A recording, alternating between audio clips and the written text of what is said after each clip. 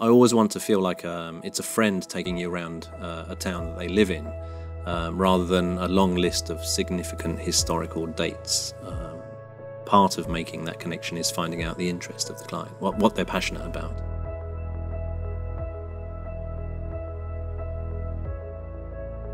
Every day is different, which I love. Every guest is slightly different, and I also get to learn a lot about the country that they're from, as well as being pushed to learn more about Australia.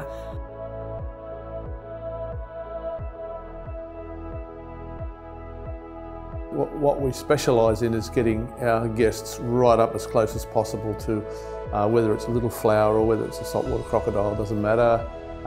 It's that close personal experience that we go for. I visit the same places, but the thing that makes it different would be the people you're with. And you know, you get to know their life, and they get to know my life. We've had some of our best times in Kyoto, discovering new corners of the city or stumbling across some hidden gem of a restaurant together with a client. Each year we hold our Audley Guide Awards. This is to make sure that we acknowledge the efforts of our guides, share best practice, share learnings, but also to recognise those that have received the highest ratings overall from our clients. Kyoto is the cultural heart of Japan, and if you can connect the client with their passion here, it can really make their trip special and unforgettable.